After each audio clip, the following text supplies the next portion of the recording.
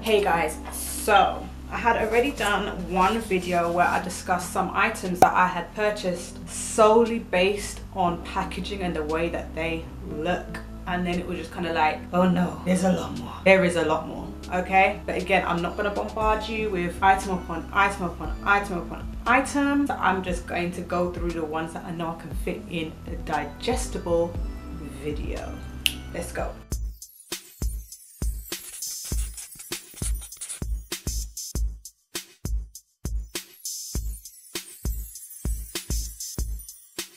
Okay, so the first thing, I'm holding it here in my hands because, listen, I can't balance it anyway. And it's these rose gold brushes. They are dusty AF. These are a dupe of the Real Techniques rose gold brushes. I think these ones I've got from AliExpress, I believe. Absolutely fell in love with the way that these look.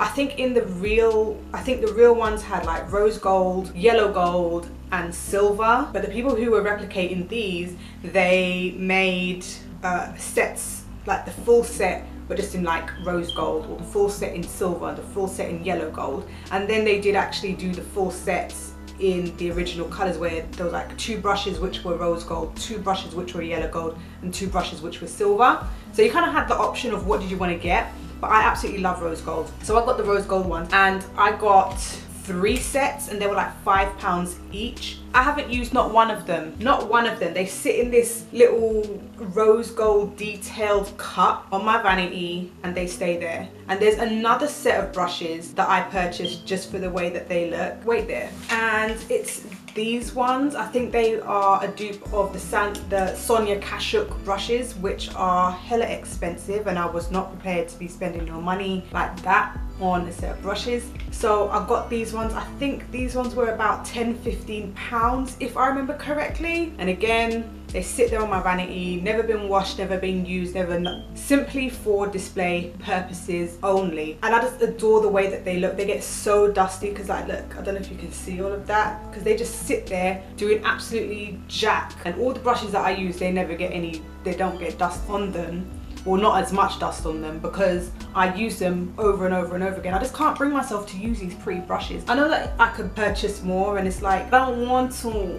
I just want to keep them nice and pretty for my vanity. So yeah. Okay, next is the I Heart Makeup highlighters. These are a part of the I Heart Makeup chocolate bar range, and you know that if I have the eyeshadow palettes, I had to get the highlighter palettes. This is what this particular highlighter looks like. But I just adored the ombre peach drippy cute compact, and I was like, oh, I need to get it. Does this smell like peach? No.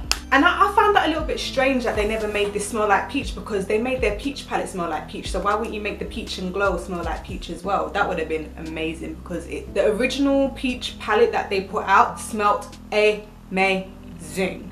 Okay, so I'm just a little bit baffled and shocked as to why they didn't do that. But yeah, I got that strictly for the packaging, because a lot of these shades, they're a bit too reddish on me. They're not, like the ones down here I can get away with wearing, but these ones up here, they're a little bit too pigmented. They're a little bit too peach, and I don't know who can really use this as a highlight, like on this side anyway. But you could, as I've said 1,000,001 times, you can use pressed powders for whatever you want. And I mean, I can double it up for my eyeshadow, but seeing as they're highlighters, I mean, I would have expected to be able to use it as a highlight, but I'm not. Next is the Viseart Tryst palette. I absolutely fell in love with the way that this looks. I do really like the way that the shadows themselves look as well, don't get me wrong, but I think like the selling point for me was this rose gold, sleek looking, high-end looking palette. Is just so pretty. So even though at one point I was on the fence about it, like, should I get it, shouldn't I get it, I don't think I should get it because I've already got so many similar shades. But then I was like, for birthday coming up, I really want something, I'm gonna just go and get it. So that's exactly what ended up happening. I just love the way that it looks. It's just pretty. You know, when it comes to rose gold, because again, we have rose gold here, when it comes to rose gold, if it's done properly and it's done in a classic way, chances are I'm going to want to buy it. I'm gonna want to buy it, like, come on. Next is the Born This Way foundation by Too Faced. I mean, they had really good reviews on this foundation, but this bottle, it is so high-end looking. I remember when all of the girls were reviewing this foundation, and I was just like, oh my gosh, this looks so sleek, it looks so beautiful. And sometimes you'd see the actual outside cardboard packaging as well, and it's just like, everything is just so pretty. It's just so pretty. I heard nothing but good things about this foundation anyway, but it was just kind of like, this is so pretty, how can I not want it? It's like the pink with the gold details, and then this bottle, it just looks so luxurious. I wanted it, so I just had to get it. I had to get it. So I went into the store. I think it was Debenhams. I went into there and I color matched myself, because at this point they only had like a little stand. They didn't have their own designated section in this particular Debenhams. They had their own little stand, and they were surrounded by other little stands like the Balm and Black Up and whatnot, where it's just basically general store staff would be in that area helping you out with literally any brand.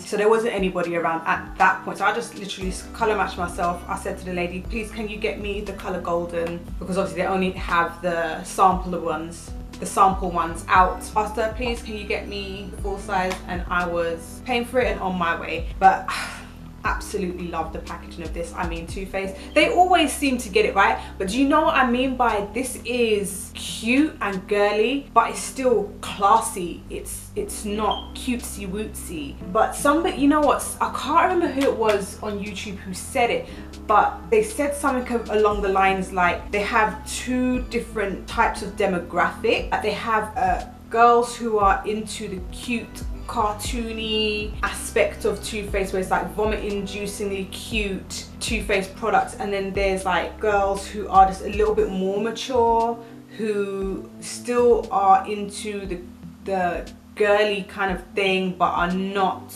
like into the cartoony kind of way. Because you know, like you got the Clover palette and stuff like that, the Festival palette, like those are just so overly cute. Claire's cute, but this doesn't fall into that category. It's a little bit more mature, and I think that's why it definitely spoke to me, because it's still girly, it's still cute, but it's still mature. Lastly, something I am yet to review is the Face Shop Coca-Cola palette.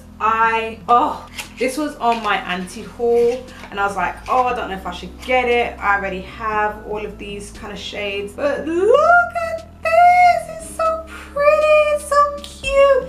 And the thing is, like, you know, I already have all of these shades, and I just did not need to have these again. But I was just kind of like, this packet, like, it's sleek, it's compact, it's just so sweet. It's just so sweet. So in the end, I had to give in. I did give in, but as I said, there will be a review of this palette. So I don't really want to give away too much on it, because I am going to be doing a review on this palette. So if you do want to hear my thoughts about this and see a tutorial, then I'll be doing that. So just keep that in mind. Okay, keep it in mind. Okay, so those are all of the items that I purchased for packaging. Let me know if you feel like I was right to, if I was wrong to, what items that you liked that you bought just for the packaging, or even if you fall for this whole packaging hype anyway. If you like this video, give it a thumbs up. Don't forget to subscribe, and I'll see you in the next one. Bye.